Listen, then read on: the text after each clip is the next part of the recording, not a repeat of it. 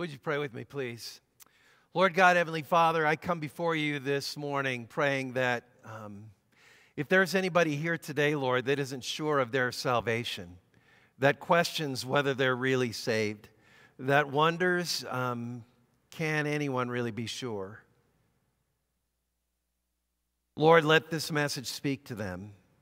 Help them to see that indeed you can be sure of the certainty of being in heaven with you someday, Lord Jesus, as we talk about this powerful subject of what it means to be saved. In the precious name of you, Lord Jesus, we pray all these things.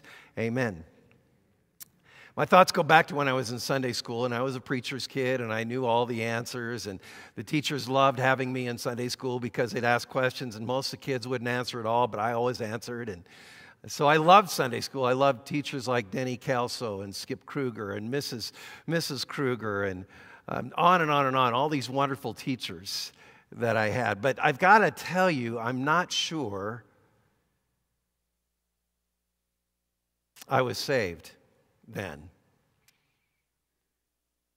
You're probably thinking, how could that be? You were brought up in the church. You were baptized. Are you saying, Pastor Dave, that baptism doesn't work? I'm not saying that at all. But when you get to be 8, 9, 10 years old, you should start to see the effects of that baptism, and what you really believe should start to be verbalized. So I was confirmed and made a public acknowledgement of my faith and stood before the congregation and said, I believe in the Lord Jesus Christ as my personal Lord and Savior. But if somebody would have asked me then, if you would stand before God, if you were to die and stand before God, and He would ask you, why should I allow you into my heaven? What would you say? I would have said when I was an 8th or 9th grader, believe it or not, I'm a good person. I've done my best. I've been brought up in the church. I go to church regularly. And that's why I'm saved. How would you answer that question? If you were to stand before the gates of heaven today, if you passed on, and God would ask you, why should I allow you into my heaven? What would you say? And you'd say, well, Pastor Dave, the answer for that is easy. Christ died and rose again for me. Even that answer is incomplete. Does that shock you? What? Really? That answer is incomplete? You see, a person can go to church every Sunday, be confirmed in the faith, study the scriptures, even be a leader in the church and still not be saved. A person can know all those Bible stories, can know about the life of Christ, the death of Christ, the resurrection of Christ, the story of the ascension of Christ, and still not be saved.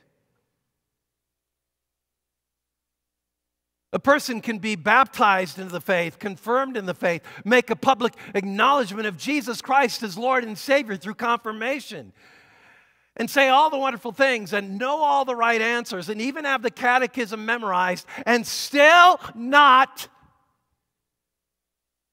be saved. A person can go to church every Sunday, listen to the sermons, sing the hymns, pray the prayers, acknowledge maybe that God somehow is in this place,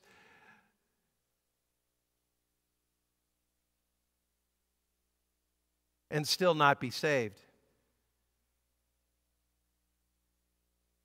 So what we're going to be talking about today is, what does it mean to be saved? And that's really a good question, and there's a powerful answer that's simple and straightforward. But I've set this sermon up today because I really want to make you think. I'm not here to cast away doubt about your salvation or to make you wonder or question whether you're saved. But hopefully you'll be comforted by what I say today so that you know beyond reservation, without a doubt, that when you die, you'll spend eternity with Christ. How many of you want to have that today? Raise your hand. Yeah. So the big question we have today is, what does it mean to be saved? And we look at this scripture. I love it. Would you read it with me? Romans 10, verse 9. Let's read it together. If you confess with your mouth that Jesus is Lord and believe in your heart that God raised him from the dead, you will be saved. The first thing this tells us is if you confess with your mouth Jesus is Lord. I love that. What that means is this affirmation of faith that you have in Jesus Christ resides in your heart. That you acknowledge with your mouth that Jesus Christ died and rose again.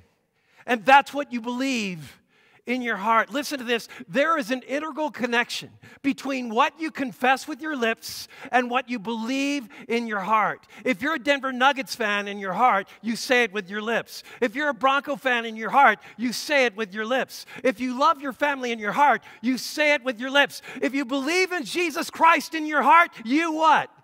Say it with your lips. Yeah.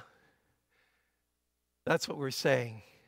There is that integral connection. And so we say that you believe in Jesus. And so what does it mean to believe in Jesus? It means to have heartfelt faith and confidence, relying on the promises of God, that Jesus Christ lived and died and rose again for you. And that confession, that belief that you have in your heart is confessed with your lips. Look at what this text says. If you confess that Jesus is Lord, what does that mean? That Jesus is Lord. The word Lord in the Greek is the word Kyrios. And it comes from the derivative in the Old Testament, meaning, listen to this, Yahweh or Jehovah. You are saying, when you say you believe in Jesus, that Jesus is God, that Jesus is Lord, that Jesus is Jehovah, that Jesus is Yahweh, that Jesus is on the same par with God the Father and the Holy Spirit. That's what you're acknowledging. That was the early church confession. Jesus is Lord. People would walk away and walk around and say this, Jesus is Lord, long before there was the Apostles' Creed or any statement of faith or any confession of faith. The early church confession that Christians said to one another is, Jesus is Yahweh, Jesus is Lord. And this is the confession they made with their lips because they believed it in their what? Heart. So, this is what it means to be saved. To confess with your mouth that Jesus is Lord. And to believe in your heart, I love this, that God, what's it say there? What? Raised him from the dead. Isn't it interesting that the crucifixion isn't mentioned there? And there's a reason for that. Obviously, we know that God laid our sin on his Son, that Jesus made full payment for our sin on the cross, that he died for sin, that he died for sinners. You've heard that week in and week out. We get that. But had Christ not been raised from the dead, if Jesus had not defeated death through his resurrection, if people had not had a face-to-face encounter with the risen Lord, the Bible says we would not be saved. You see, the linchpin, the very foundation and essence of the faith in the New Testament was not just the crucifixion of Christ, but the resurrection of Christ. And people, after they saw Jesus face to face, walked around and said this, Jesus lives. I've seen him. I've touched him. I beheld his face. Jesus Christ is Christus Victor, the Christ who is victorious over sin and hell and death and the grave. And so this says, if we confess with our mouth that Jesus is Lord and believe in our hearts that God raised him from the dead, we will be saved. Do you get that? Can I get an amen? Amen. No works. We can't contribute to our salvation. We can't earn it through what we do or leave undone. Salvation is given to us wrapped up in Jesus' life, death, and resurrection, and he offers it to you as a free gift, and you take it by saying, I believe in Christ. I believe it in my heart, and I confess it with my mouth. This is what the scriptures say. I love it. Christ was crucified for our sins and raised again for our justification. Do you know what that means? That's Romans chapter 4. That means that God accepted the sacrifice of his Son, and his yes and amen to the finished work of Jesus on the cross is to raise his Son from the dead. This is how 1 Corinthians chapter 15 says it, where St. Paul writes these words. If Christ had not been raised from the dead, your faith is worthless and you are still in your sins. So a fundamental principle of the early church confession was Jesus Christ lives. He is Lord. He is risen from the grave. Now, what does God do? He takes the finished work of Jesus, his life, his death, his resurrection. By the way, I know you guys know this. Like, some of you might be, the eyelids are starting to close, you know, because you've heard this so often. But I want to tell you, there's no more fundamental sermon, no more important sermon that we preach during the year than one like this. Because if you believe what I'm talking about today, if you say, I believe it in my heart and I confess it with my lips, the difference between that is heaven versus hell, salvation versus total separation from God. Being found, being lost. That's the difference. And so it's fundamentally important that we leave this place thinking and knowing and believing that we cannot earn our salvation, that it's wrapped up in Christ, offered to us as a free gift. We accept it by faith, and we are good to go. Isn't that comforting? Can I get an amen? It's really comforting, man. Here's why. I tell you what. How many of you, I'm 62 now. I'm not the same guy I was at 42, right? Physically, I'm talking about. Some people say you still preach the same, maybe not, but I don't feel the same. A couple days ago, as many of you know, we have this wonderful thing called the Youth Dessert Theater here, DU Dessert Theater, and so my wife had to go get some pies and store them in the refrigerator, and instead of going to the back of the van, I backed up the van near the refrigerator in our garage so that we could easily transport the pies. Now, I've got one of those things hanging from the ceiling about 12 feet high that tells you where to stop your car, you know what I'm talking about, so that it's just in the right position. So we shut the gate, and it ripped that thing off.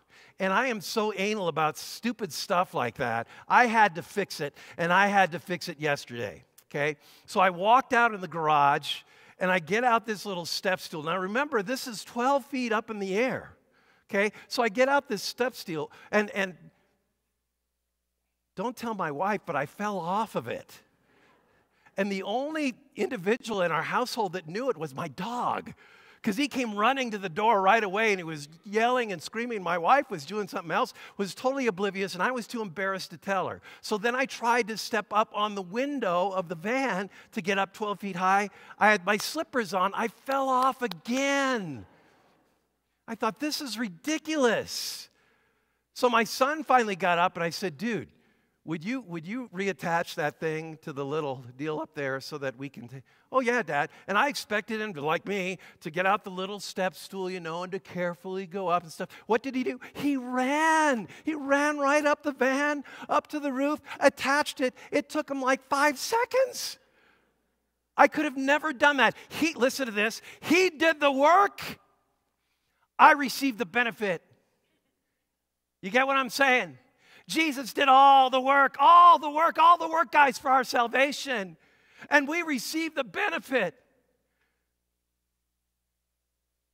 Christianity is simple. The greatest gift in the world is free. Here's what we're saying. What does it mean to be saved? To confess with your mouth Jesus is Lord and believe in your heart that God raised him from the dead. That's it. So how do you live then as a result of that? Because you know you're saved, this is how you can live. First of all, comforted. Comforted that even when you mess up in the worst way, that sin, that mess up is covered by the blood of Christ. Did you hear the text? There's no shame. Yeah, we carry shame over our sin and over the guilt of our sin, but God covers it through his son, Jesus. And so we are comforted by that, and we walk out of this place totally comforted by the fact that our sins are forgiven. And you receive it 3 times. You receive it in a public worship through the proclamation of absolution, which Pastor Tim did today, through the proclamation of the gospel, through the sermon which you're hearing today, through the receiving of the bread and wine, the body and blood of Christ, which you're receiving today. You are assured today and comforted today that when you walk out the double doors of this place, your sins are forgiven, and no matter how bad you fail, you go to God with that sin, and He says, it was paid for fully through the finished work of my Son. So you walk out of this place comforted. Secondly, you walk out of this place confident. There's no wondering, no questioning, no uncertainty about where you're going to go when you leave this earth. You don't answer the question, are you saved? Well, I hope so. I think so. I might be. I possibly could be. I hope I've been good enough. I remember, by the way, remember what I said when I started the sermon here, that I told my dad, the preacher dad, that I was going to heaven because of my works? He didn't know whether to spit or wind his watch, man. I'm telling you. Like, what in the world? What have you been doing? Have you not been listening? I'm preaching this as boldly as I can. I don't want anybody today to leave this place uncertain, with some doubt and hesitation where you're heading. The moment you die, your soul departs from your body and you go to be with Jesus. You can be certain of it. Why? Because salvation is dependent on you? No, salvation is dependent on Him. And He did it all. Amen? So you can be comforted that your sins are forgiven. You can be confident where you're going to go. And then you can be anxious. Anxious? Anxious. I remember when I've been to Disneyland many times. I love Disneyland. I know, there's some stuff about Disneyland, some political ramifications. I get that. But man, if you've been there, it's awesome. And I remember the first time I went. I was in 6th grade, and my folks kind of popped it on me that we were going to go to the Rose Parade because the Lutheran Hour float was in that parade. And my folks that particular year helped to put roses on the float. So here we are in Southern California, and my dad tells me the day before we go, we're going to Disneyland tomorrow. I was really anxious in a good way. I couldn't wait. And when I talk about being anxious, I'm talking about we are so anxious to share our faith. We are so anxious to tell people that they're saved by faith in Christ, that they don't have to work for it. Now, we're anxious for the one person that we've identified on that board that doesn't know Jesus. We're anxious for the Holy Spirit to open the door for us to share our faith. We're anxious for them to make a confession of faith. We leave this place anxious to testify the grace of God. We're anxious. So because we're saved, we can live comforted, confident, and anxious to share our faith. Comforted that our sins are forgiven, confident of where we're going to go, and anxious to tell others about it. This is what it means to be saved. So I ask that question one more time. If you were to die today and stand before the gates of heaven, and God would ask you, why should I allow you into my heaven? And I said, if you say, well, Christ lived and died for me, and I said that answer is incomplete. Remember when I said that? How many of you remember that? Raise your hand. Okay. Yeah, okay. And you said, well, Christ died and rose again for me. You'd think that sounds right. And I said, that answer is incomplete. If you say, I believe in my heart and confess with my mouth that Jesus Christ died and rose again for me. That's the answer.